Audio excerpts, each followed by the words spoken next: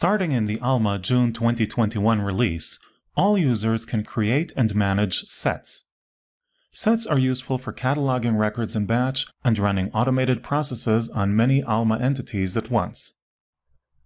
All users who can perform a repository search now have access to the Save Query option. Clicking Save Query allows them to create a new set populated with the results of the search query. All users can manage their sets under Admin, Manage Sets.